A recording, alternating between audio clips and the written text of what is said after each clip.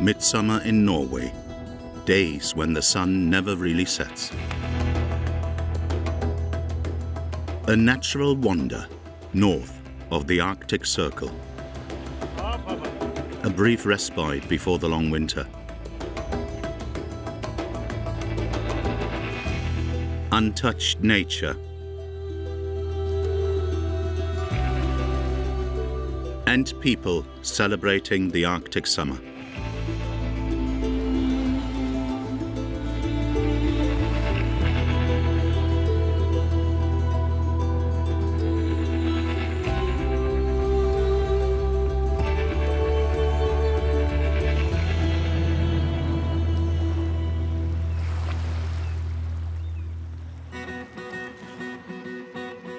Northern Norway, barren, rough and mysterious. Summer, a brief glow of this rugged beauty, north of the Arctic Circle. Norway is about the size of Germany and one of the largest countries in Europe. But only about 5.3 million people live here. The capital is Oslo. Bordeaux is the first major city north of the Arctic Circle and gateway to the Lofoten archipelago.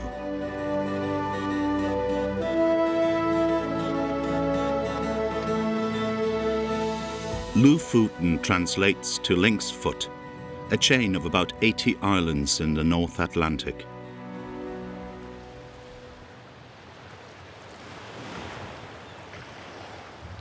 Foothills of the Gulf Stream provide a mild climate. Even in midsummer, the thermometer rarely climbs above 20 degrees centigrade. That means wetsuit instead of bikini for Tamara Singer and Angelita Eriksson.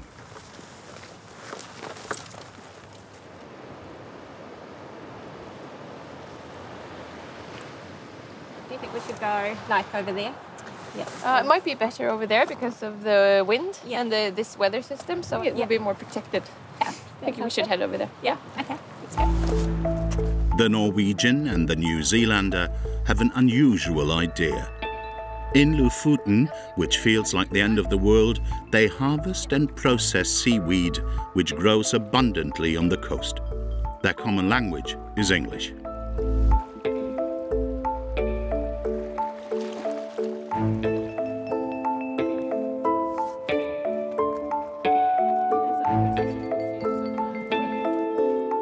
Angelita grew up as the daughter of a fisherman. Tamara's mother is Japanese and introduced her to seaweed cooking at an early age. This is maybe the most famous seaweed type because it is actually nori, which is used around the sushi rolls. This is our Lofoten version, but when you taste it, you get the same taste that you get when you're eating sushi. Yeah. Of course, the colour is a little bit different here. One of the reasons is because it's the middle of summer, and in the winter this is a deep, dark purple colour, but in the summer it changes, especially here in Lofoten when we have so much light. At first glance, it takes some getting used to. But if you know your way around algae like Angelita does, you'll discover real treasures in the sea. Here we have ocean truffle or truffle seaweed, and believe it or not, it tastes just like a truffle, and it's amazing in a salt as well, so I use this quite a lot, but eating it fresh is really yummy. In Japan and China, seaweed has a permanent place on the menu. In Europe too, there are coastal regions, in Wales or Iceland, where they are consumed. In Norway, the Vikings are said to have packed dried seaweed as provisions, but that was a long time ago. Angelita and Tamara want to re-establish seaweed as a healthy superfood. The conditions are good. The waters of the North Atlantic are rich in nutrients and very clean. Seaweed that grows here can be eaten without hesitation.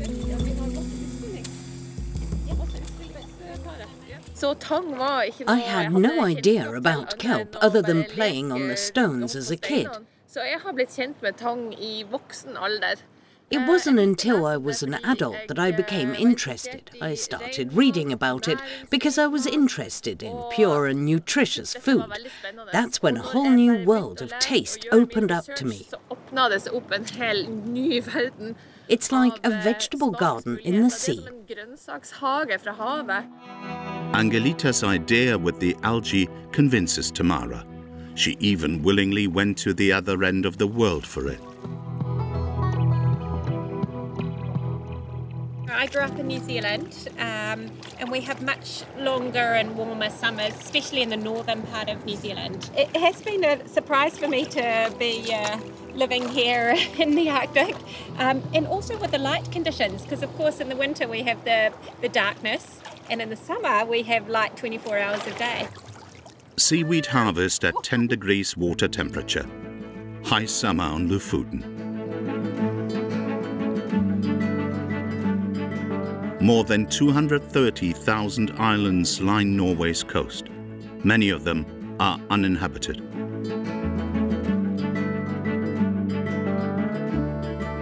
Brennviksanden on the mainland is one of the most beautiful beaches in the municipality of Steigen. The area around the large bay is protected. Bathing is nevertheless allowed.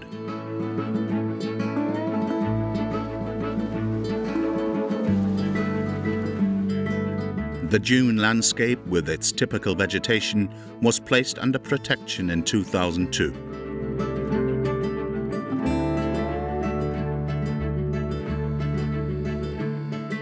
Bordeaux is the capital of the Nordland province and has one of the most spectacular golf courses in Norway.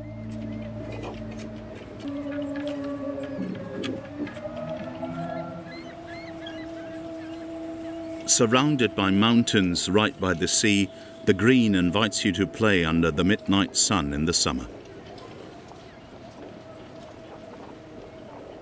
In the summer season, Mikael Holti-Stensrud works here as a golf instructor.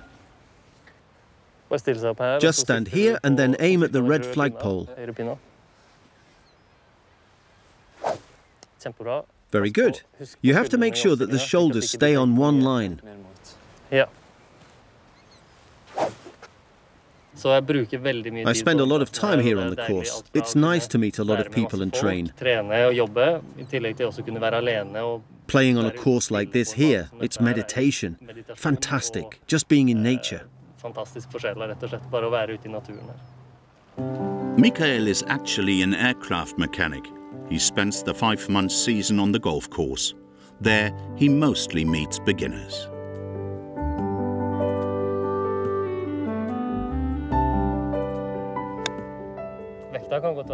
The balance may well be 50-50. Good. That way you also come down the hill. Playing golf can be dangerous if you lose control of the ball. If you hit it poorly and it flies somewhere you can't see, that's when you yell 4. When you hear 4 on a golf course, you have to take cover and protect your neck. Playing 18 holes, you walk a good 10 kilometers.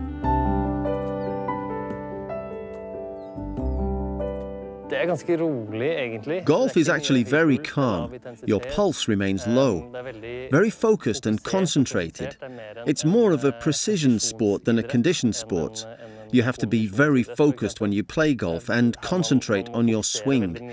Everything is very calm and you have a lot of time to do what you're supposed to do.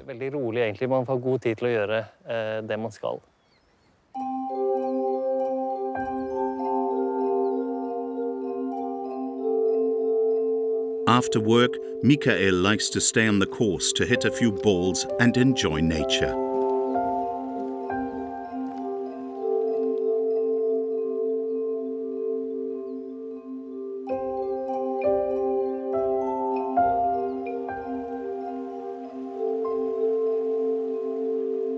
The light of the midnight sun enchants the landscape.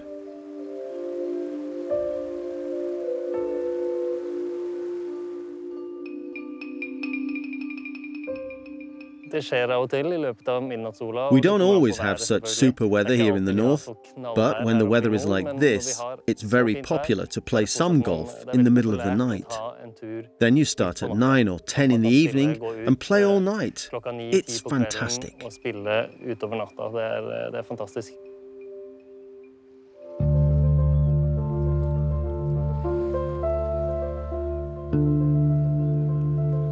Midnight sun, a day that never ends. The Lofoten island chain can be seen from the mainland. The locals call it the lower jaw of God.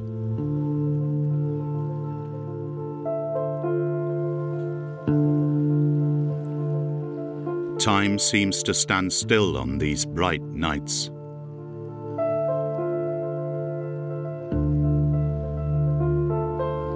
The reason why it doesn't get dark: the Earth rotates on an inclined axis. In summer, the North Pole faces the sun. The closer to the pole, the longer you can see it shine. The Sami people live in the mountains of Norwegian Finnmark. Summer is traditionally the time when they round up their reindeer herds to mark the young.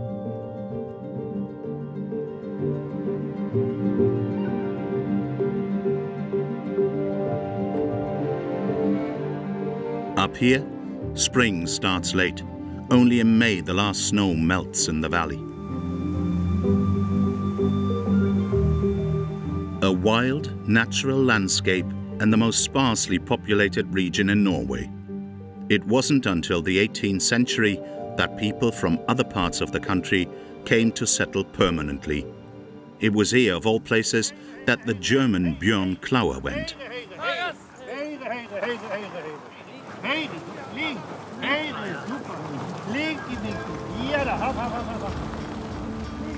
Normally, these huskies pull a sled. In the summer, they are trained with a light wagon.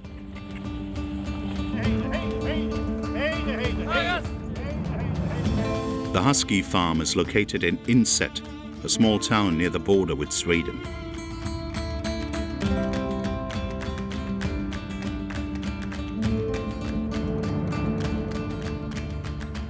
Most of the dogs in the pack are so-called Greenland huskies, one of the oldest dog breeds in the world, traditionally used as hunting and sled dogs. Every evening is feeding time.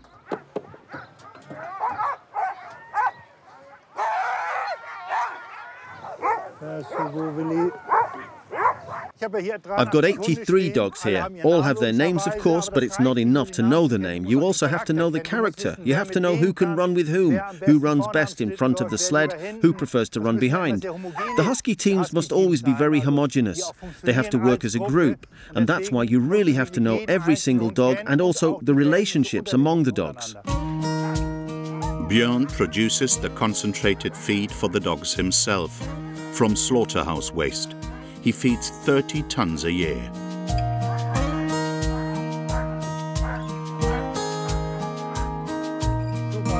Baras, now it's finally your turn. You had to wait so long, but I think it was worth it. With 83 dogs, it's hard to spoil them all equally. All dogs are very different. Some dogs make a special effort and then you have a closer relationship with them. And here Weigand is the one without whom nothing would move on the sled. He's someone who pulls very hard and as a reward is allowed to lick it out.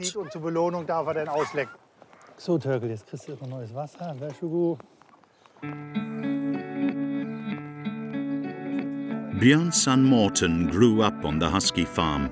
After his studies in Oslo, he decided to return to Inset and to work together with his father.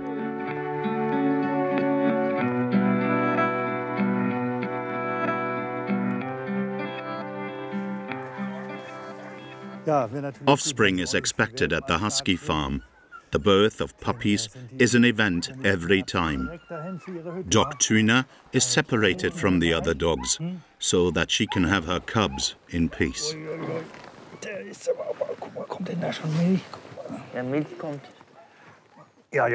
Yes, it can't take much longer, Look how tense the belly is. When you press here, the milk comes out. So far, everything is fine. When you feel the belly, you sometimes feel that there is something pressing from the inside. So there are puppies in there, and they certainly want to come out now.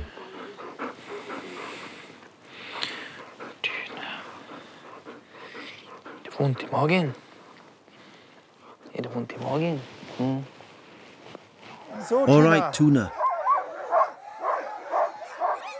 Tuna, you'll have your last meal before the birth now. Dein letztes Mal vor der Geburt.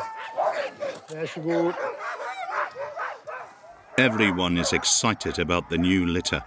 Hopefully, everything will go well.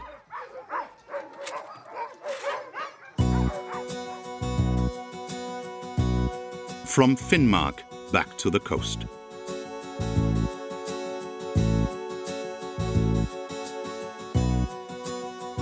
Vesterølen is a group of islands northeast of Lofoten.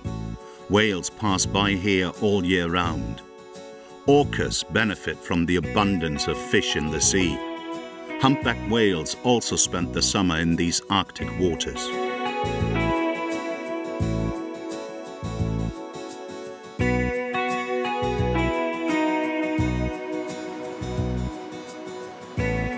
Surfing comes from Hawaii, but the surfers on Lofoten have fun too, despite water temperatures around 8 degrees.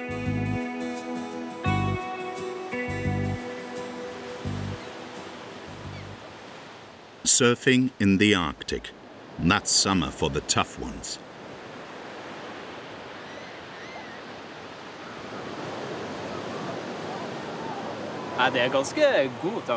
The temperature's all right. With a wetsuit, it's not really cold. It's quite wonderful. You just feel that it's cold. That's all right.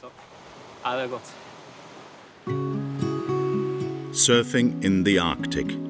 Completely different to surfing on Hawaii. The Lofoten Islands are surrounded by strong ocean currents. They arise because the water is pushed between the islands at low tide and high tide, and thus reaches a high flow velocity. It depends on the tides when and where Angelita and Tamara can harvest their seaweed. We're harvesting in one of the strongest tidal currents in the world. Knowing the weather, learning from my dad, who's a fisherman, about all the little local changes, and being safe harvesting, it's been really, really important. Yeah. Algae also grow in aquacultures, but Tamara and Angelita prefer to harvest right in the sea and only take small amounts. The algae grow back on their own. This is called sugar kelp. It's a seaweed that is really commonly used also in Japan. It's called kombu in Japanese. If you use it in a soup stock, then you can get the umami flavour out of it. Umami comes from Japanese and means tasty, spicy. To benefit from this flavour, Tamara and Angelita still have to process the sugar kelp.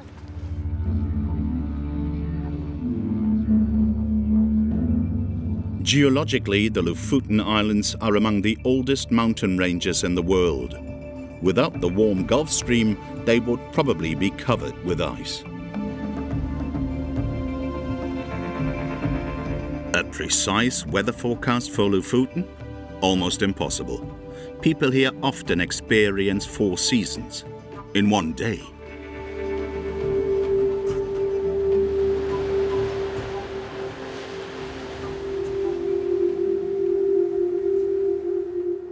This landscape is fascinating in any weather. Already the Vikings called it Island of the Gods. Traces of first settlement of the archipelago can already be found in the Stone Age. Later, the Vikings founded large chiefdoms here. The island of Vestvågøy has already been densely populated even before that. There is land for growing grain and enough grazing land for the animal companions of the people. Sheep, along with goats, are considered the oldest domestic animals of man.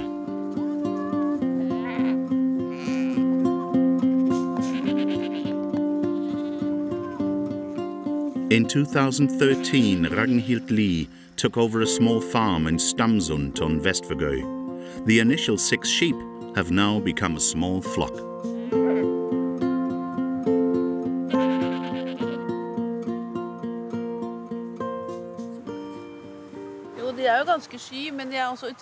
They are quite shy, but also incredibly friendly. All of them have a name. This one is Fifi. She is very smart and likes to be cozy and then come very close to me. You get into good contact with them when you spend some time with them. You also have to speak the language of the sheep. When I greet them with my nose like this, they can smell whether I'm dangerous or not. The breed is called Gammelnorsk sow, Old Norwegian sheep. Until the 19th century, it was very common. Later, breeds were imported from England. Gammelnorsk sheep almost went extinct. It is perfectly adapted to the climatic conditions of the polar region.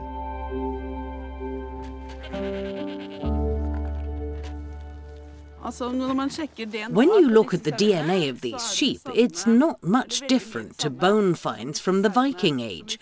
So we know that the Vikings had sheep like these. Oh, he didn't like me stroking his back. He's very strong. So the Vikings had almost the same sheep, the same horns and the same wool. Sheep's wool used to be an essential raw material for survival. Without it, people wouldn't have been able to protect themselves against the cold. Even the sails of the Vikings were woven from it. During her textile design studies, Ragnhild realized that there was hardly any wool from Norway left. Australia and China are the biggest exporters. In Europe, production is hardly worth it anymore. Ragnhild started producing wool in Lofoten. The harsh climate here doesn't bother the sheep. They walk everywhere on their own, always looking for food.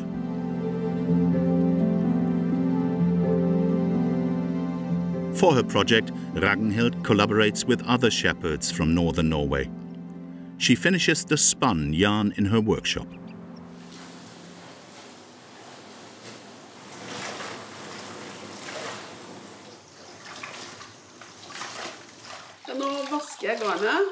Now I wash the yarn because it has to be clean when I dye it. When I get it from the spinning mill, I tie a thread around it so it holds together when I dye it. There is a lot of dirt in the wool, soil, but also a lot of grease. I have to wash that out.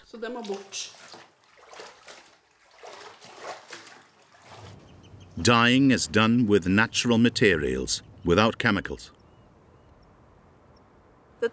These are birch leaves that I picked up here on the hillside. They are freshly put into this sieve. It's kind of like pouring a cup of tea. You put the strainer in here and boil the leaves.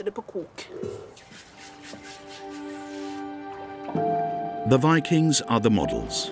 It is known that they used tansy, St. John's wort and madder to dye wool.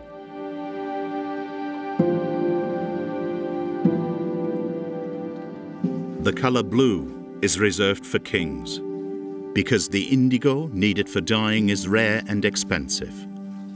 Woad serves as a substitute.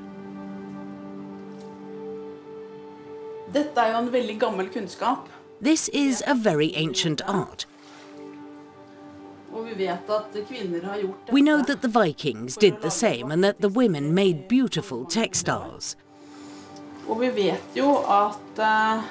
These women were often accused of witchcraft because they had more knowledge about herbs, plants and their effects than the rest of the population.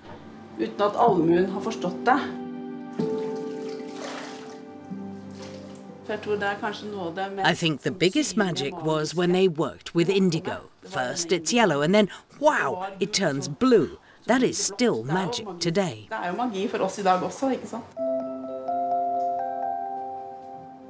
The blue is created by the reaction with oxygen.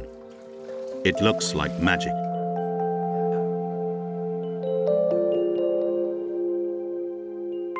Environmental awareness and sustainability are important topics in Norway. Regional natural products are being rediscovered, like pure wool. It is self-cleaning and keeps warm even when wet. With the advent of cotton and synthetic fibers, it has fallen into oblivion. The people here earn their money by fishing. They could not send their men out fishing without woolen clothes.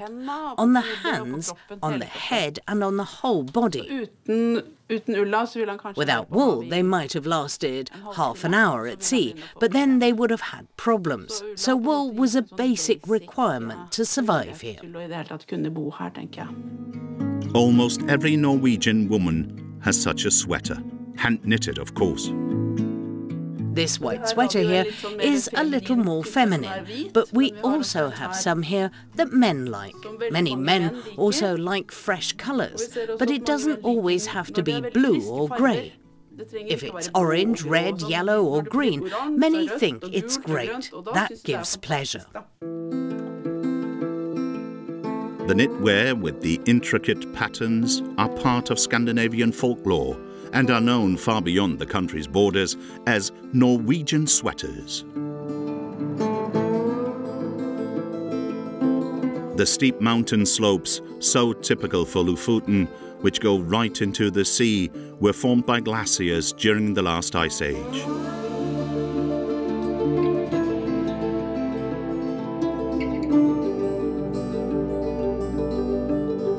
The mountains of northern Norway are among the oldest on Earth. Even in midsummer, there can be fresh snow on the glacier of Rubben, the Husky Farm's local mountain, which is a good 1,000 meters high.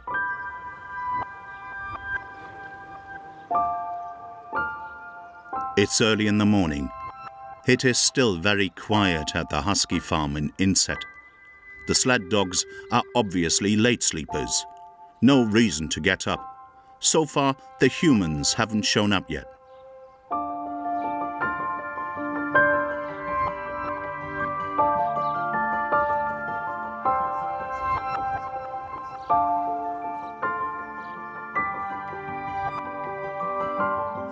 Bjørn Klauer and his son Morten first look after Tuna, the pregnant bitch.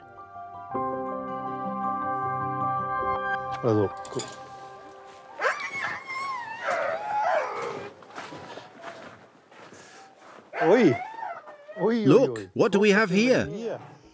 They're just born. 4 puppies were born during the night. That's quite a little team. The bitch and her puppies are doing well. It is Tuna's second time giving birth. She's already experienced.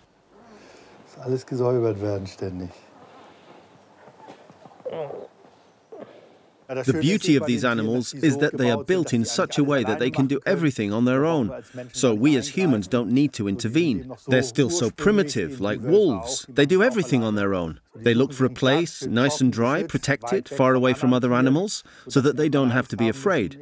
Then they do it alone.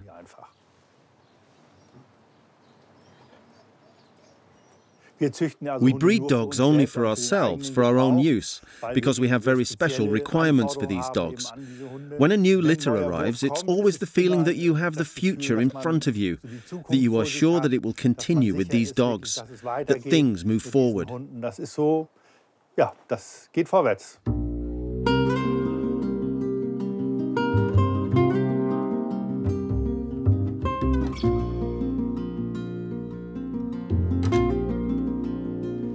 All is well, Tuna. My sweet, I'll let you have it. 2 boys and 2 girls. Let's see.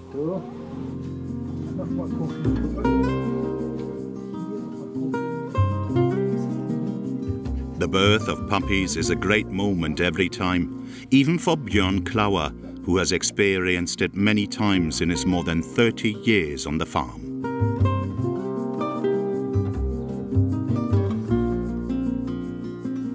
The eyes of newborns are still closed. They open them only after about 2 weeks. Now, sleeping and drinking are their most important occupations.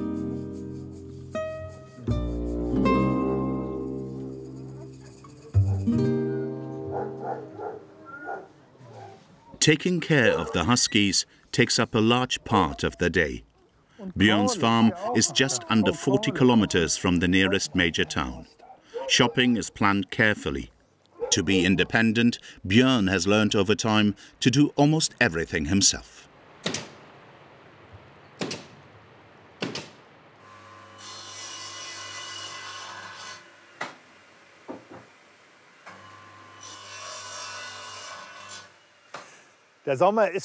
For us, summer is the time when we prepare for winter. Winter is 7 months long here in the mountains. You prepare everything. First of all, the equipment that you have, the dog harnesses, the sleds. You make sure you have enough of everything in the winter. Björn Klauer grew up on the outskirts of Hamburg. Norway is the country of his dreams. I started walking in Oslo in 1984 and spent a year on foot in Norway. There I got to know what a sled dog can pull on the one hand, but also that it's great to be on the road with someone. You're no longer completely alone. And then I said to myself, if I were to gain a foothold here, then not just with one dog, but a small team. That was actually the goal.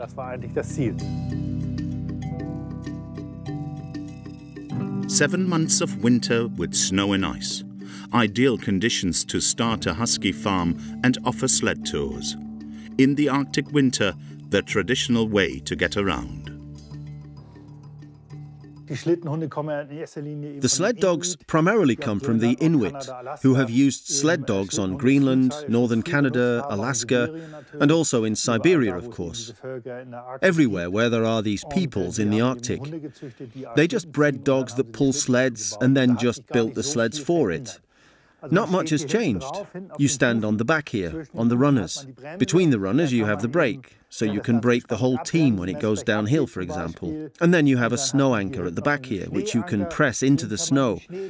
Then you can also stop the team with it, hold it, so that if, for example, a dog gets tangled up in the team, I can simply go to the front and solve the problem there. Until the 1960s, Norway was one of the poorest countries in Europe. This only changed with the discovery of oil deposits off the coast. Then as now, however, fishing also was an important industry. Nusfjord was one of the most important fishing ports in Lofoten. From February to April is the peak season for cod. Fishermen from all over the country came with their boats to hunt for the fish. They were accommodated in råbyer, simple wooden huts by the harbour. Fish kings bought up entire villages and controlled the trade. Their power dwindled only with the advent of steam navigation.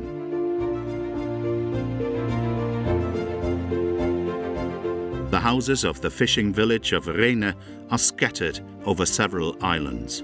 Even today, stockfish is sold from here all the way to China.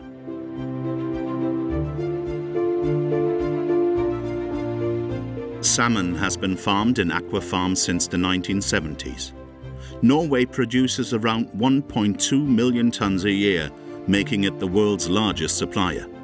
Mass farming in the sea satisfies demand, but also damages the ecosystem and leads to the long-term decline of natural fish stocks.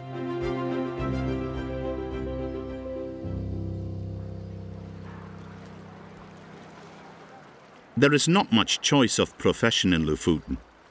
Nap is a typical fishing village. Angelita Eriksen grew up here as the daughter of a fisherman. Her father's old harbour shed serves as quarters for the 2 seaweed farmers to process their kelp harvest.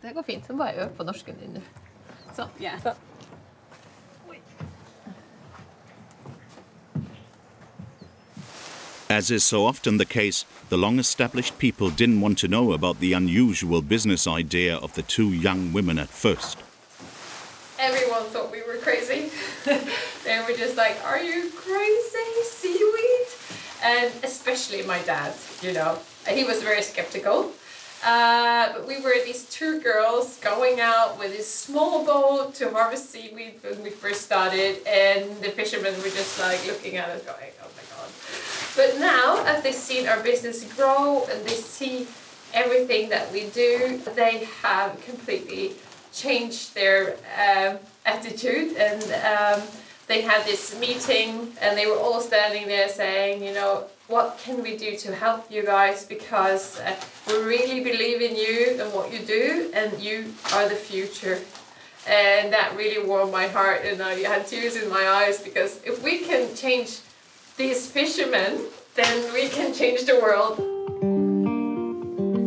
The two young ladies don't only have many good ideas, but also a plan.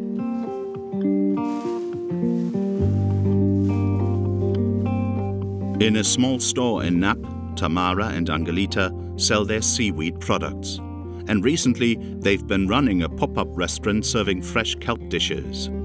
An exciting challenge for the young chef Jacek Kukielka from Poland.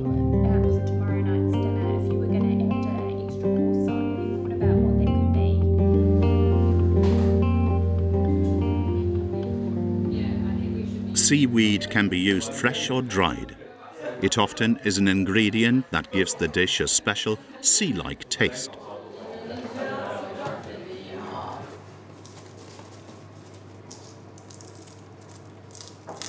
Now what I'm doing, the salad with the nori seaweed, it's the red algae. It's quite rich flavor. It's not only like saltiness, but it's also umami. So it does have a bit of a meaty flavor, roast flavor that works like really well, lifting up the flavor of the whole dish. Algae are considered the vegetable of the future. They are rich in protein and vitamins. They provide a hearty broth, are made into pesto or deep fried.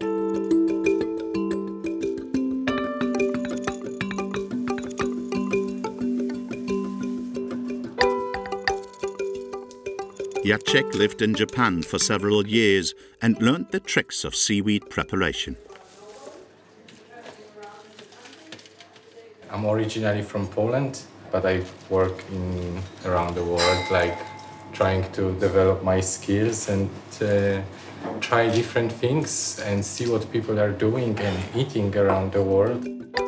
Pickled seaweed, for example.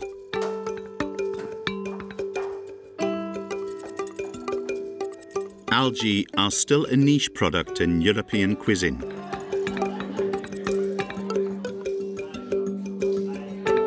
The appeal for most restaurant diners is eating something that sounds a little gross at first, but then tastes surprisingly good.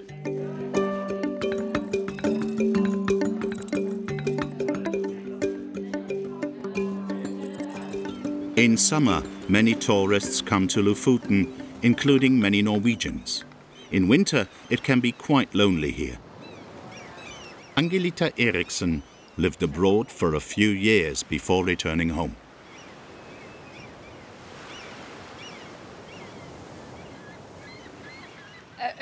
Yes, the islanders are a very special people.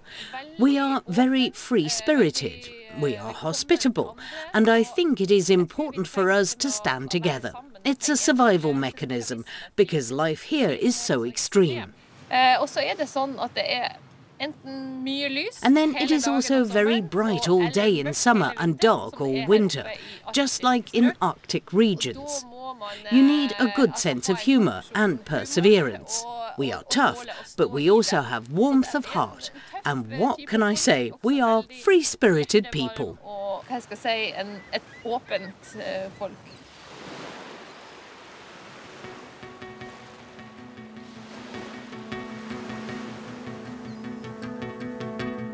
Björn Klauer uses the few summer months to train his huskies. A new lead dog is being looked for on the farm in Inset. Barras, a 3-year-old male, seems promising.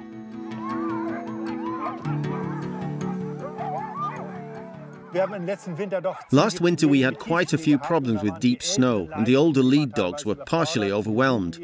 And we're just urgently looking for a successor. Last year on a tour he already turned out quite well as just someone who goes ahead, who goes through the deep snow. Of course he's not yet disciplined and doesn't really know what it's all about, and we hope to turn him into a successor for the old lead dogs.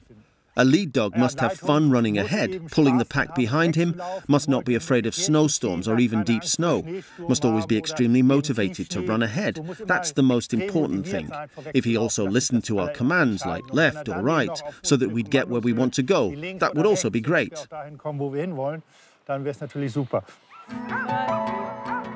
The dogs sense that it's about to start, and preferably all want to come along. But for a team to pull 2 people, Björn and Morten only need 9 dogs.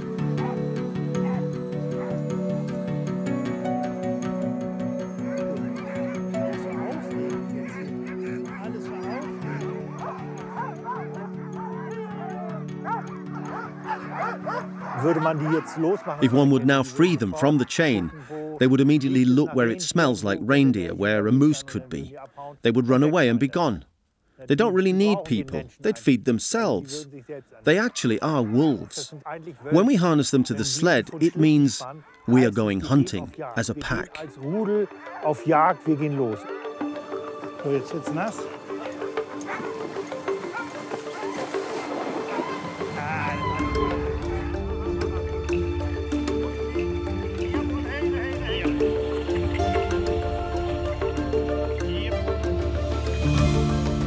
The dog team runs up to 20 kilometers per hour.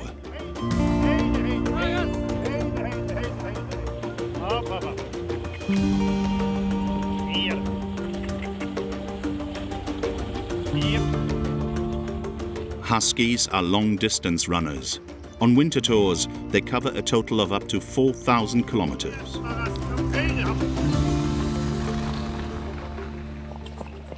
The lead dog leads the whole pack.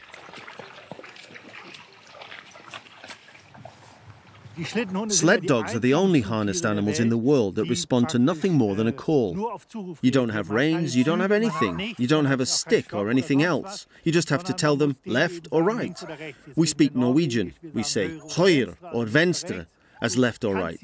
You can't drive them. They have to want to follow. It's always about keeping the dog's motivation at the highest possible level.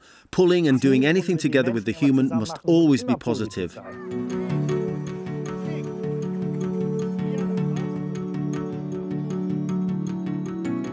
Björn and his dogs are a team. As soon as the team approaches the farm again, they are welcomed back into the pack.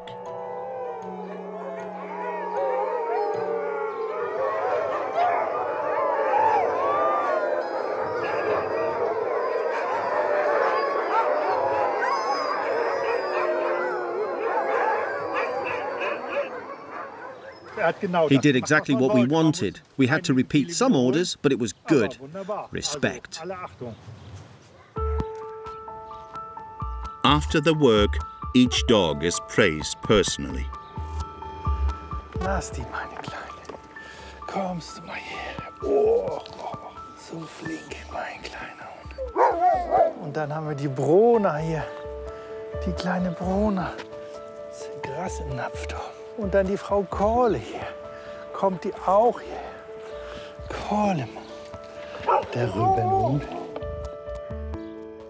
I was fascinated by Norway from the very beginning. This nature that you find here, it's enormous, and it determines what you do. Nothing else determines what you do. That means when can I go out where? When can I make wood now in the summer? When can I pick berries? When can I fish? How can I prepare the next sled tour? What are the snow conditions? These are the sizes that are ruled by nature, and I can very well live with that. It gives me an inner peace, and I can work wonderfully with it.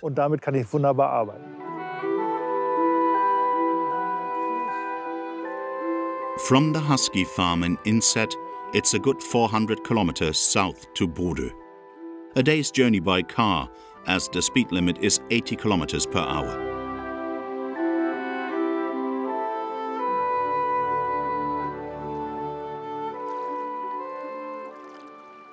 Here at Saltfjord, a natural wonder happens several times a day.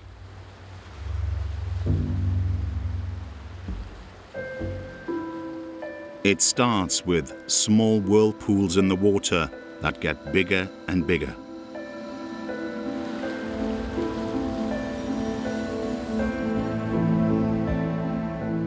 A maelstrom. It occurs when huge volumes of water flow through a strait at high speed during high and low tides.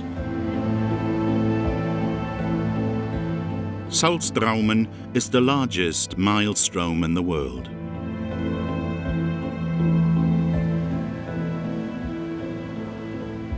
Many legends entwine around this natural phenomenon.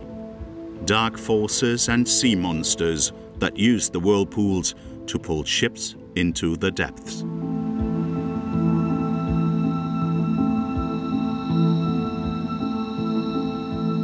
The spectacle lasts a good hour. Then the water calms down again.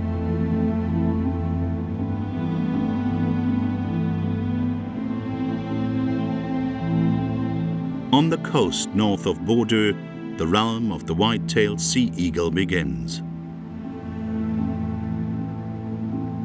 The uninhabited rocky islands are his territory.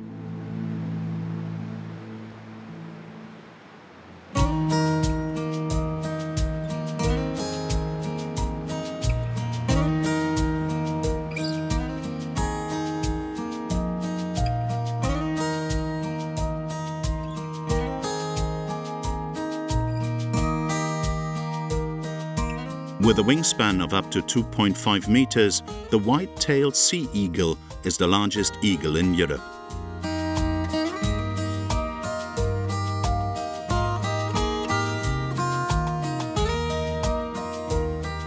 Asmund Gilset is one of the few who knows the breeding places of the birds. They build their nests high up on the bare rock islands.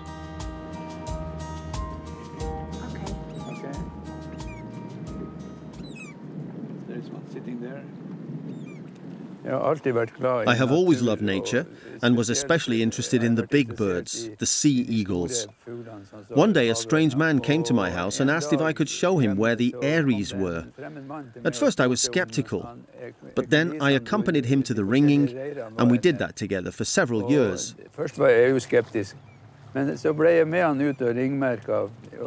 This man said, "Asmund, can you take over this area, Steigen? I have such a large area to look after that I can't manage it all." Of course, I said yes. This became a 40-year friendship. Before they fledge, the young birds must be ringed. The way is arduous. Asmund and his son-in-law Gunnar are watched by the old birds.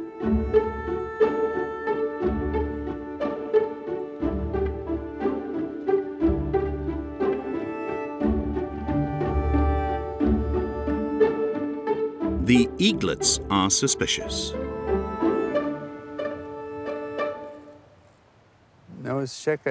Now we check whether the chick is calm. If it is restless, it could flutter out to sea and drown. So we have to be very gentle and careful. Now we go over there and Gunnar stands on the outside and watches.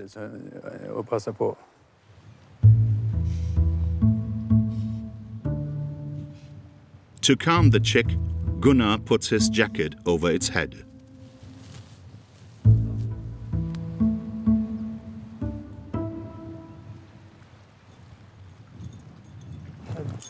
This is a ring that's used all over Europe. It's the same everywhere. They all have different numbers. The black ones are the Norwegian ones.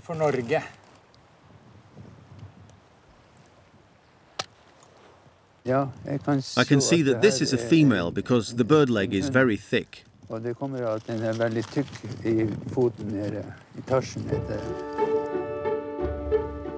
The ring later informs conservationists where a bird comes from and how old it is.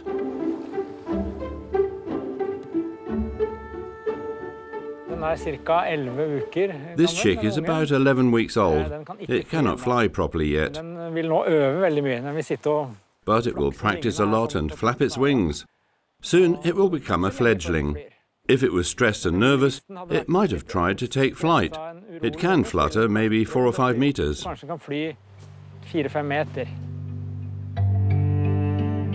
For many decades, Asmund has taken care of his sea eagles. Despite his Parkinson's disease, he still visits them. Now, his son-in-law Gunnar is to take over the ringing, just as Asmund did for 40 years.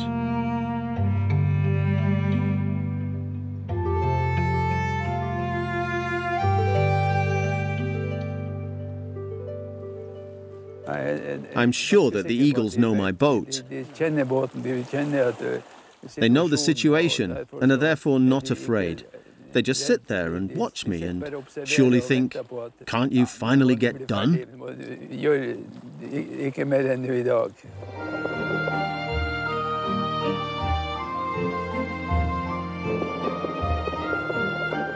Arctic summer. That means joy of life and recharging your batteries for the next winter.